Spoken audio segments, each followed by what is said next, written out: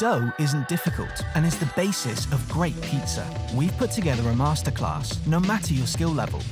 From super simple, no-knead classic dough, right through to sourdough and biga, finishing off with a few top tips on balling and hand stretching. Lots of people talk about hydration. This is simply the percentage of water to flour, so don't feel too fazed by this. Ooni Ambassador Lewis Pope of Unholy Pizza explains all. So what is hydration? In the simplest of terms, water. And it's the amount of water that's going into your dough recipe. It's usually referred to as a percentage. If you've got 1,000 grams of flour and 600 grams of water, that's considered as 60% of hydration. So the lesser amount of water, so a low hydration, although it would be a lot easier to handle and work with, could give you a much drier, more dense crust.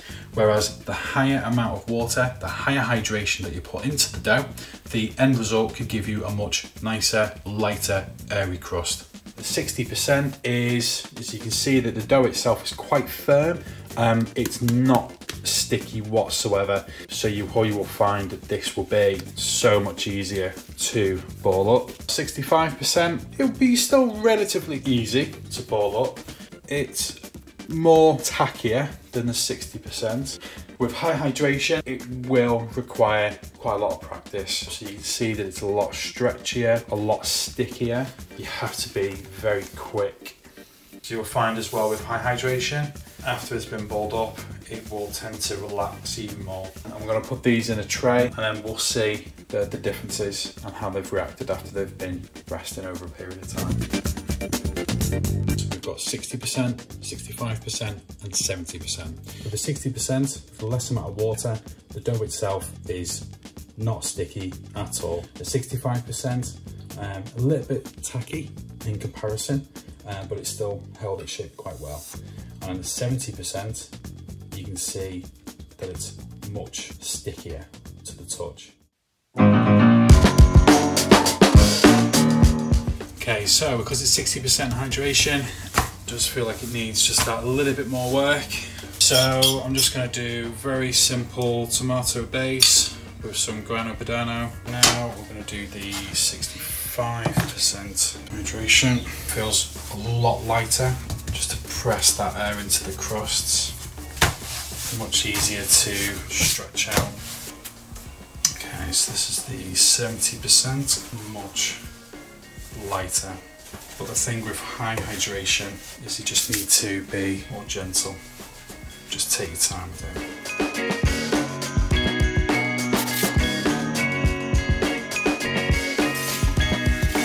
This is the 60% hydration, so it just looks a little bit more dense. And this is the 65, feels a little bit lighter, much softer. And then we have the 70%, just really soft, very light. So if you want to play around with different levels of hydration in your dough, first tip will be not every flour can handle high amounts of water. So if you do want to play around with it, my tip will be is start low and work your way up until you find a consistency that you're confident and happy with. Sourdough is simple once you get the hang of it. It is also super digestible with a tangy taste and amazing texture. Artisan Brian shows you how to make your own. Alright guys, so although I'm a baker, honestly anyone can make sourdough at home. It's a super simple process. So the goal today is to show you my tried and tested, super simple and delicious method for making sourdough pizza. So you might be wondering, what is sourdough? Alright guys, sourdough is just a way to naturally ferment your dough. And it starts by adding some sourdough starter into your dough as opposed to using fresh yeast or instant yeast. And when you do this, you're gonna allow your dough to ferment for a longer period of time, thus giving you a more easily digestible end product and a more delicious pizza. So look, I love all kinds of different types of pizzas. I like Roman style, Sicilian style, Detroit style, but guys, today I'm gonna show you my Neapolitan style pizza. It's the preferred dough that I like to make when I'm using the Ooni oven. So although Neapolitan pizza is traditionally made with white flour or 00 flour, I typically use a blend of whole grain flour with 00 or bread flour. And the reason I add whole grain flour into my dough mix is because I always like to include more nutrition into my mixes. Even if it's croissant dough or baguette dough, specifically with pizza dough, I love to make sure I'm getting that added easy digestion, nutrition, and flavor. So the reason I love to use 00 flour is because it gives you a great structure, bite, and chew, and an awesome product. But don't worry if you can't find 00 flour.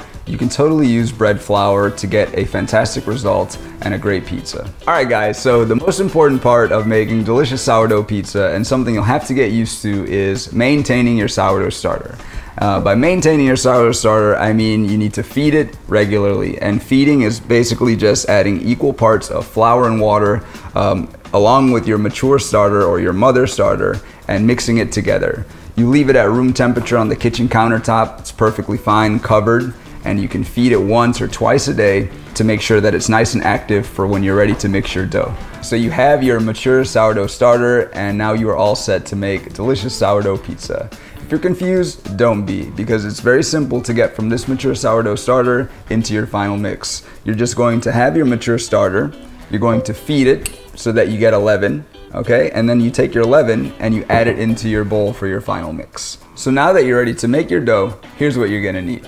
For the leaven mix, you'll need 50 grams of mature sourdough starter, 50 grams of 00 flour or bread flour, 50 grams of whole grain flour, and 100 grams of warm water.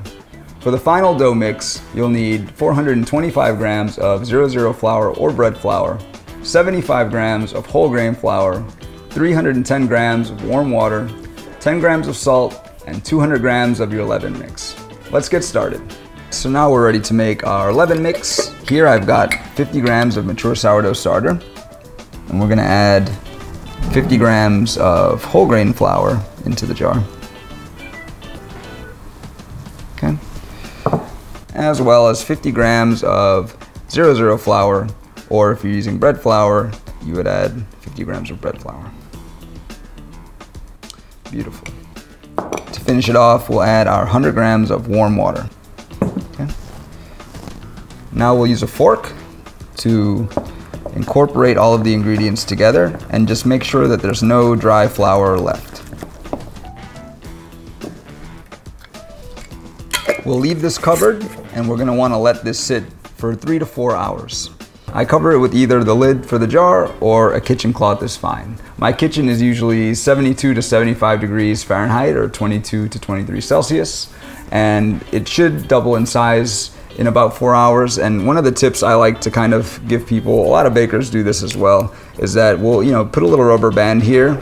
It's a good visual cue for you to kind of see noticeable growth in your leaven build. So if you come back in 3 to 4 hours and it's kind of just above that rubber band, you can let it keep pushing. Maybe your kitchen's a little bit colder today. And if your kitchen's really warm, you might see in 2 hours that it's all the way at the top already. So that rubber band will kind of help you visually be able to look over in your kitchen and kind of gauge whether or not it's time to start that final mix. All right, awesome. So we've got our leaven here that's ready to go, and we're ready to start our final mix. So the first thing I'm gonna do is I'm going to dissolve the salt into the water in a large bowl.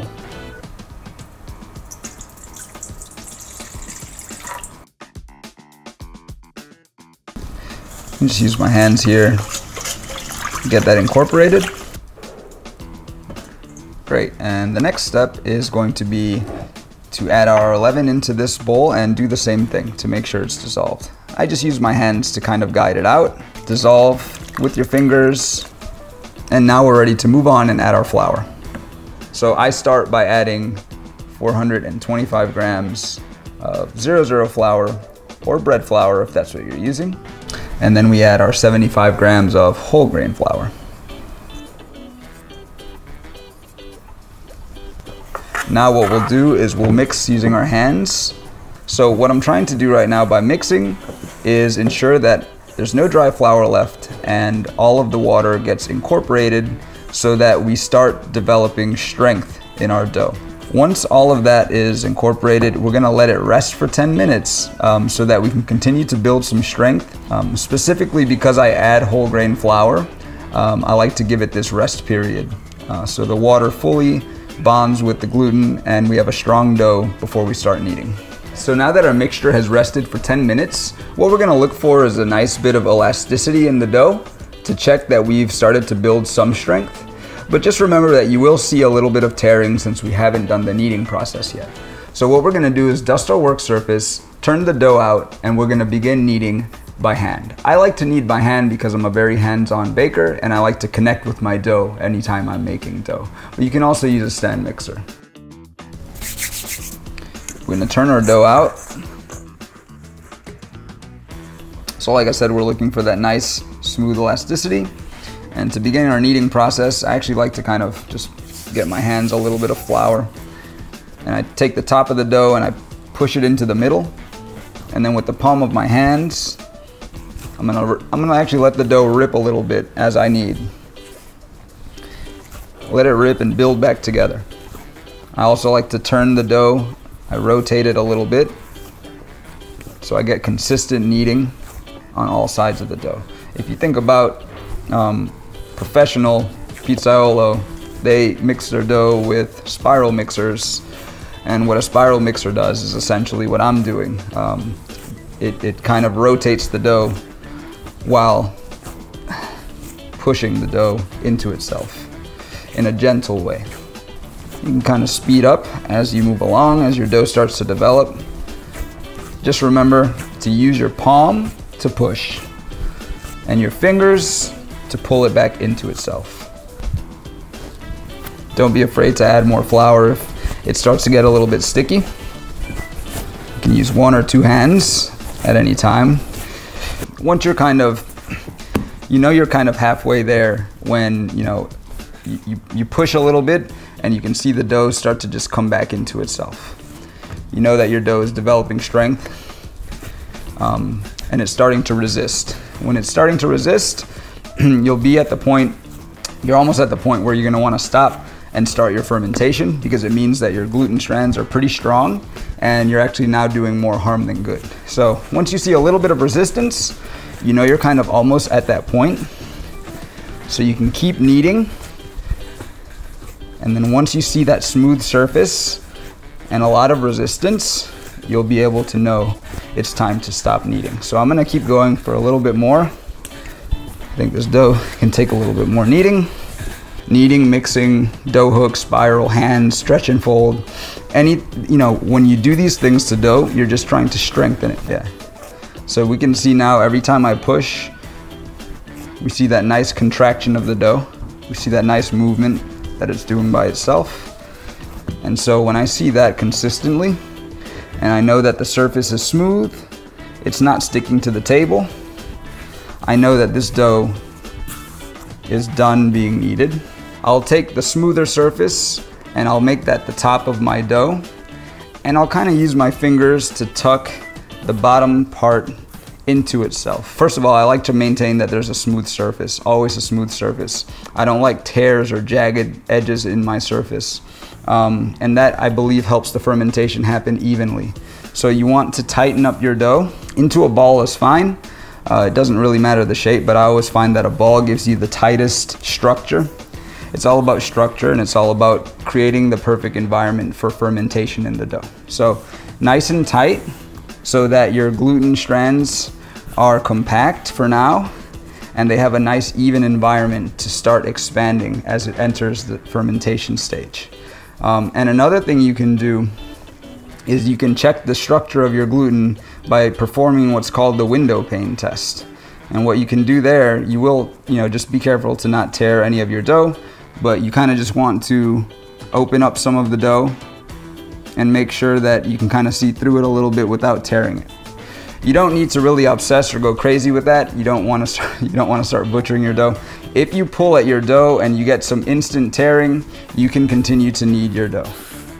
And just also remember, we don't want to overwork our dough at any time. We always want to give it good periods of rest. So if I did want to continue kneading this dough at this point, I would let this rest another 5-10 minutes to let all of the gluten strands kind of relax and then I would start building them back up again. So now that we know that we're done with our kneading process, we've done our window pane test, we're confident with our gluten development, and we like the way our dough feels, we're going to enter our stage of bulk fermentation.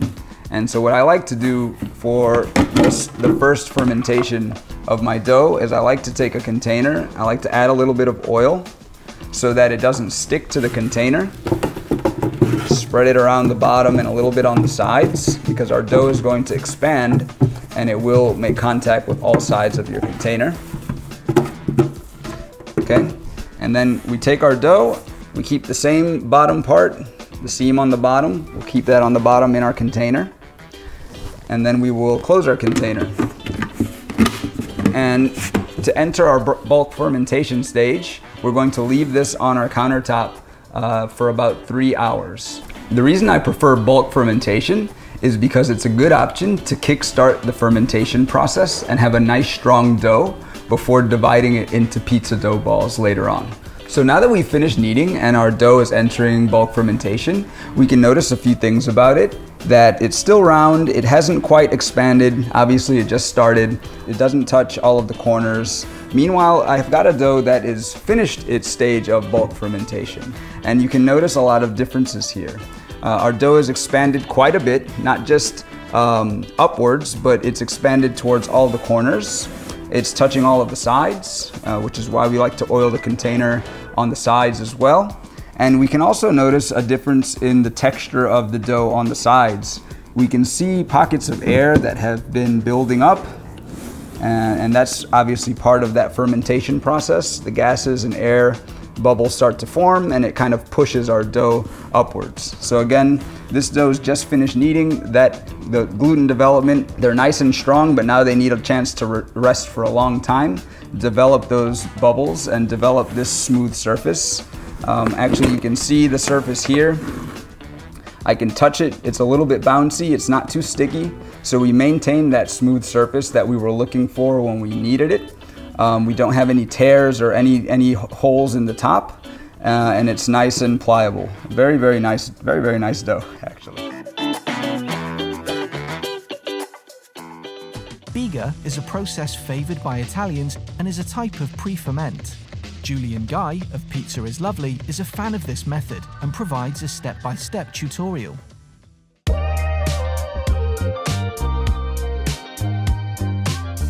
To make the biga, you need 1 kilo of high protein 0 or 00 pizza flour, 540 grams of water and 4 grams of fresh yeast. Whisk the yeast into your jug of water and make sure it's fully dissolved. Next, place the flour in a large mixing bowl and pour the wet ingredients on top. With a metal spoon, roughly mix the ingredients together. Then use your hands to firmly squeeze and grip the dough, pulling and tearing until all the flour is combined. Transfer the mix to an airtight container, scraping down the sides of the bowl with your hands.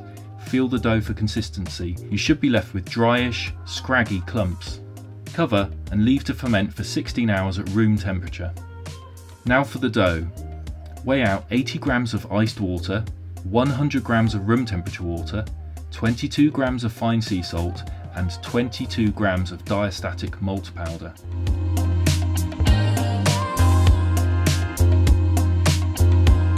Open your airtight container. You'll notice the biga has developed a complex structure and has become soft and slightly stretchy. With the spiral dough hook fitted, transfer the biga to your mixer and start mixing on a low speed. Although I recommend using a spiral mixer, you can use a stand mixer with a dough hook attachment.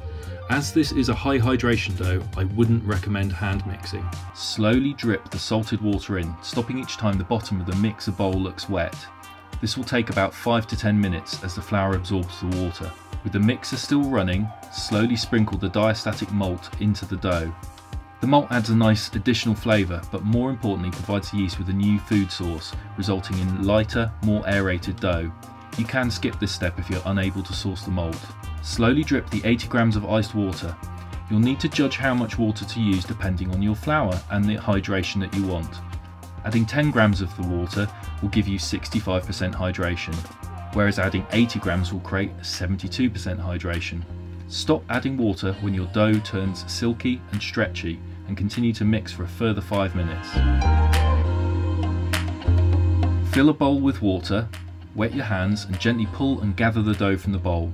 Transfer it to the airtight container and leave it to rest for 2 hours at room temperature. After 2 hours, place the container in the fridge for a further 2 hours. Remove from the fridge, wet your hands and transfer the dough to the work surface. You should find the dough a lot easier to work with than before. With your bench scraper, divide into roughly 240 gram portions. Fold and shape each portion to a ball, pinching the edges into the centre. Flip and pull the dough inwards using pressure to smooth out the bottom. Leave the balls to proof for 4 hours at room temperature, or you can leave overnight in the fridge and use it the next day.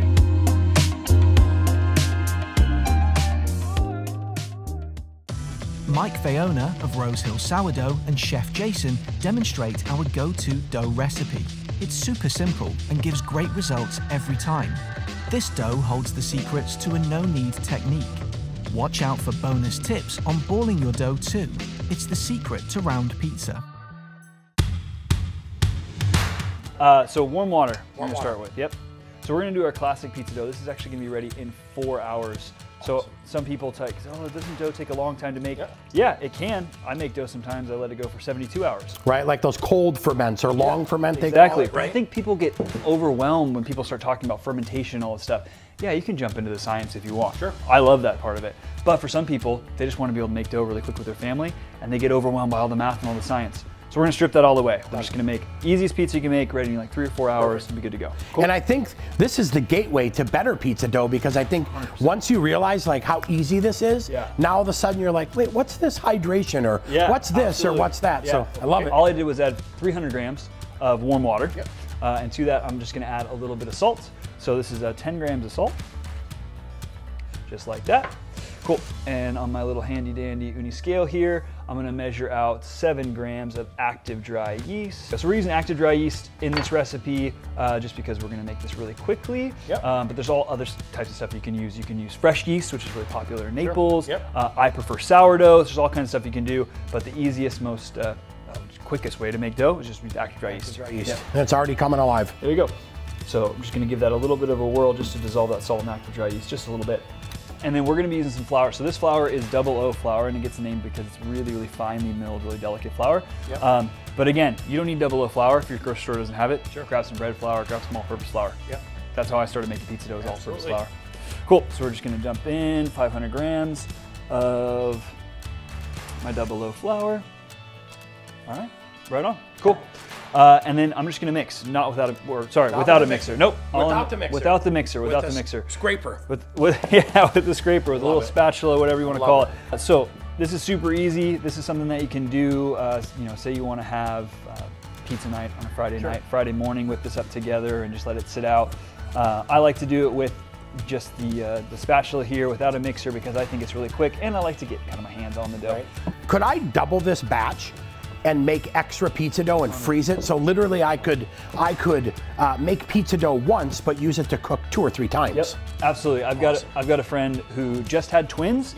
She makes my pizza recipe all the time, and that's exactly what she does. She whips the dough together, she'll make a double or a triple batch, she'll make the pizza she wants to make, and then absolutely, she'll ball up the pizza dough, and then she'll chuck those in little baggies and throw them in the freezer. So this is like, seriously, like 2.5 minutes. Yeah, it's not that much time. And we mixed it, it's mixed. Yeah, it's mixed. So literally I'm just gonna cover this with and it's not gonna look like really dough right now. It's just kind of, it's kind of just a mixture. That's fine. We're gonna let science and nature do its thing. I'm gonna cover that up with the towel. I'm just gonna let that sit. How long do we let that sit? Anywhere from like 15 minutes to an hour, really. This is stuff that we mixed up about an hour ago. And what you're gonna do is you take it out of the bowl and you're just gonna kind of give it a good stretch like this. Now, there's a couple things you can do from here, because I said, remember, we're gonna let it sit for like 3 or 4 hours. And that's gonna be the rising part, right? Or the bench proofing or whatever they call it? So bulk, that's what we're gonna do. So I'm just gonna take that, I'm just gonna throw that on my bench, whether it's a countertop or whatever it is. If you don't have a lot of space, you can throw it back in the bowl, and we're just gonna cover that back up. And there you go, you're gonna let that sit for, again, 3 to 4 hours. Till it's done. Till it's done. Right. Say you're like, you go to make this dough and you're actually making it for tomorrow because you found town the day before. Do this exact same step, just throw it into a container and toss in the fridge. So now after 4 hours? It's gonna look something like this. and it smells incredible. There you go. Oh, it's Like you can smell that yeast coming alive, like doing exactly what we want it to do. And now this is the hard part, right? Super hard because you have to like measure and all that. So I'm taking my pizza dough here. Our recipe from Ooni.com makes 4 really good sized pizza doughs. Okay. So I'm basically just gonna break this up into 4 pieces. If you've got a bench scraper, you can do it with a bench scraper. Literally, you can just do it with your hands if you've got. There you go. So half and half. So Give me one of those guys too. Come on over here. Myself a little flour.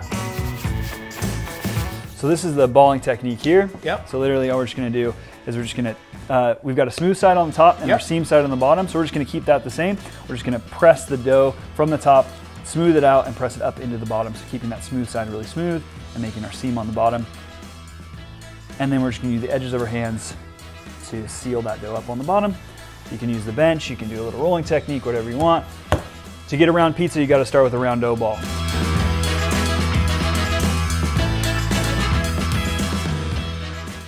Hand stretching can leave a lot of people scared, but it's great fun, and you get a beautiful puffy crust. Josh Tahan of True Craft Barbecue will help you ditch the rolling pin if you follow his technique. I'm gonna show you how to stretch dough so that you can toss it easily. Here we go. Take your dough ball, put it on a nicely floured surface, get some flour on top. All right. We're gonna push down the middle, we're gonna start stretching it. We wanna get all of the air from the center all the way to the sides.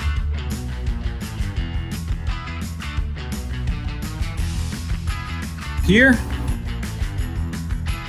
it's on the back of my knuckles. I'm just sitting here, letting gravity do most of the work while I spin. I'm doing this just to continue the stretch. You can see how gravity is already starting to pull. I'm gonna put it back down now. Take my 2 hands, one's gonna hold the dough. This hand right here, this right hand's gonna stretch it, spin it, stretch it, stretch it. You do this a few times, and then it's time to really let gravity do the work. Back on the knuckles again, a little shake to get it down, all right. So now you have a really, really nicely stretched pizza. Here's what you wanna do. Use the back of your knuckles. Hold it like that, and when you wanna toss your dough, you want to push up and then push your fingers up and let the dough fly like this. Whoops, all right. And then one more. You can see here how lovely that dough is stretching. So there you have it, our top tips for perfect pizza dough. For more pizza content, search for Ooni HQ on YouTube, and don't forget to share your creations with us on Instagram.